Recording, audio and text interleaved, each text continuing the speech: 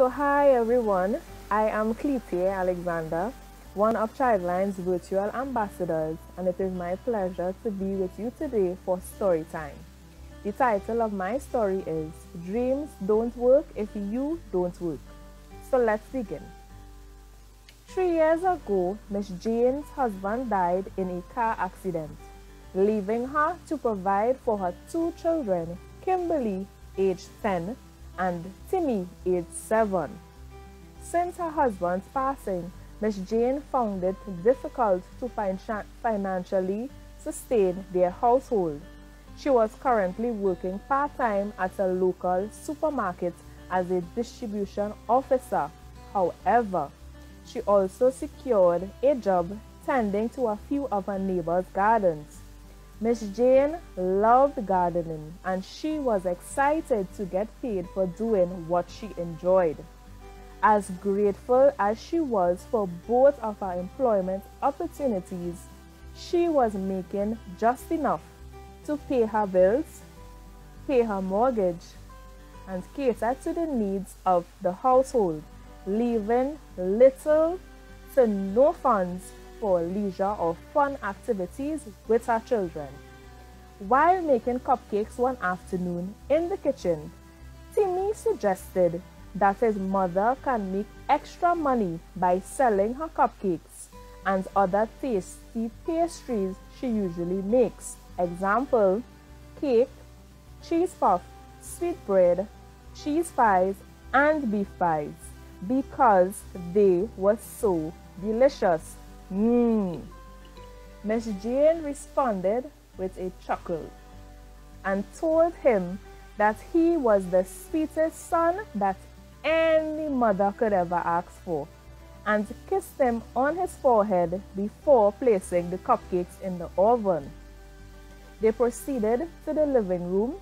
While watching television, Miss Jane pondered about the bank loan she previously applied for to open her own bakery. But she was denied funding due to her inconsistent employment history.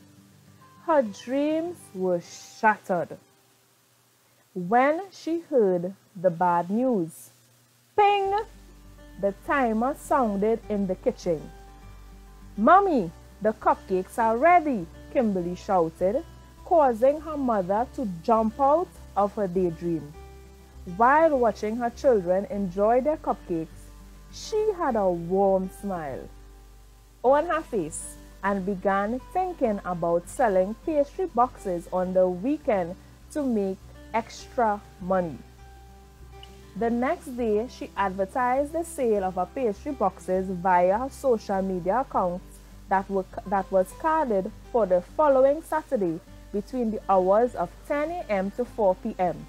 Orders and walk-ins were both encouraged. Kimberly and Timmy were excited to participate in the preparation before the sale. The day had finally arrived, and Miss Jane was in front of the house setting up her table and the sign for her sale.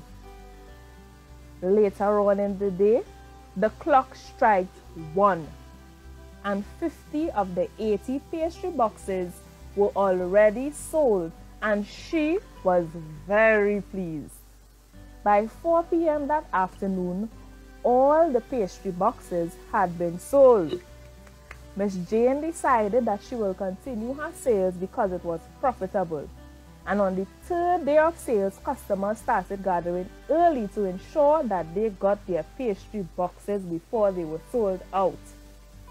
A lady who appeared to be in her mid-40s approached the table and asked to speak to the baker.